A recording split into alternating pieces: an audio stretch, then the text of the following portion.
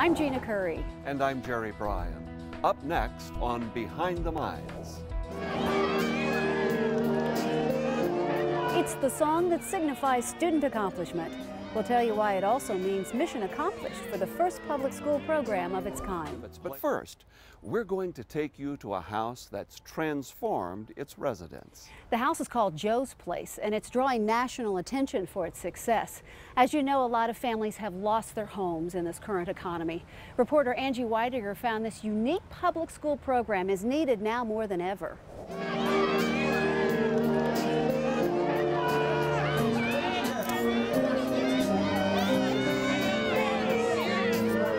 Happiness, relief, excitement, all feelings often found at a graduation.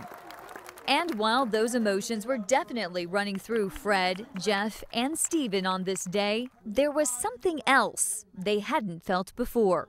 The best feeling I've ever felt. Confidence. I feel like $1 million bucks, so I finally did it, and it feels great. Better than I thought it was gonna feel. Super happy. The only way to understand the true significance of this day for Fred, Jeff, and Stephen is to take you back to here. This is called Joe's Place, but those teen boys turned graduates called it home at the time they were considering giving up on school. I came here because I was having family problems. We stayed in hotels for a little while. My dad was abusive, so it was really rough. So then my mom finally decided to move out of the area. I ended up sleeping on the couches of different other people's houses, and they weren't in a better situation than I was, and they didn't always have food. So some nights I might not eat dinner. My situation at home is we ain't got no food there for real. Ain't nobody looking out for us. We basically on our own. By state standards, all three of these teens were homeless and dropout risks. Didn't really care about school at the time. So coming into the year, I thought I was a nobody, and I didn't want to try because, my family situation, I want to drop out. Before I came here, I was doing bad, had a lot of bad grades. And more teens are facing those challenges, not just in the Maplewood-Richmond Heights School District, but nationwide. Statistics show families with school-aged children are the fastest growing population of homeless people in the country, and at least half of homeless students will eventually drop out of school. Okay. Even with that growing problem, Vince Estrada, who's the director of student services at Maplewood-Richmond Heights, couldn't find any public school districts in the country with innovative programs to stabilize homeless students like Fred, Jeff, and Stephen and help them graduate.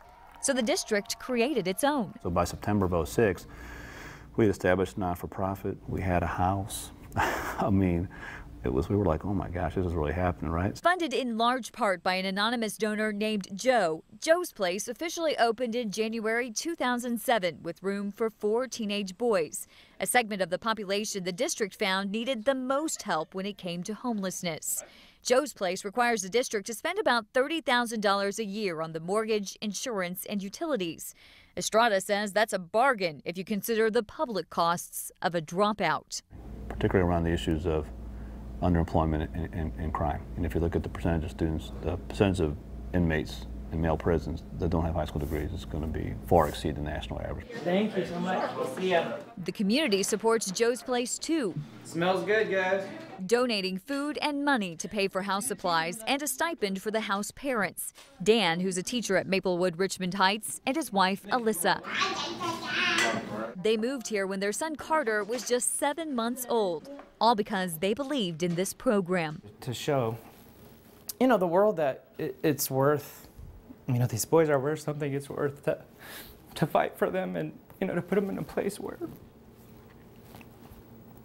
they could be successful and they could be complete, and full humans. Dan and Alyssa's compassion isn't lost on these 4 boys, all who live here voluntarily during the school week. The best part of being at Joe's Place is the love that Dan and Alyssa show towards us, because even though we're not their real children, but we are their children, they look at us as sons, so I really like that.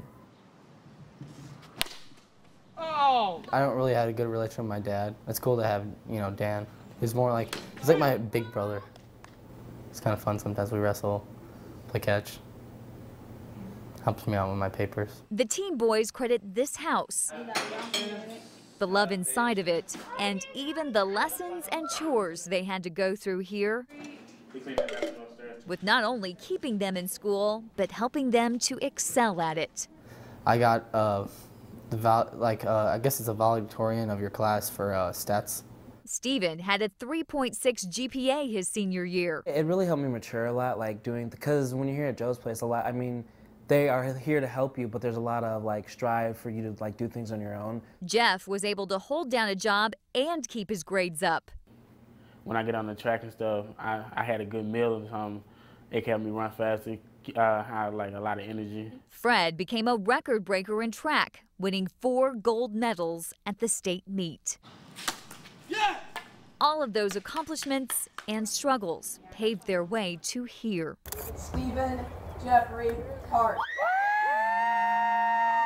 Jeffrey Michael Enzer. Fred Taylor. Where they became the first success stories of Joe's Place. Just to see all that they've done is huge. But Alyssa and Dan know their work isn't done. These house parents already have a new Joe's Place class, which includes Fred's younger brother, Tyree. Plus, schools around the country are now contacting them to learn how to emulate this program. Having brought 3 boys to the end, so to speak, is just really exciting, and the opportunity we can continue to provide for boys is just exciting. And don't think this is the end of the accomplishments for these confident graduates. All of them are headed to college. I'm happy, man. Like, super excited. I want to keep doing better and better things. This is just the beginning. This is chapter 2 of my life, so I'm ready to start it. For Behind the Mines, I'm Angie Whitinger. To learn more about Joe's Place, go to our website at hectv.org.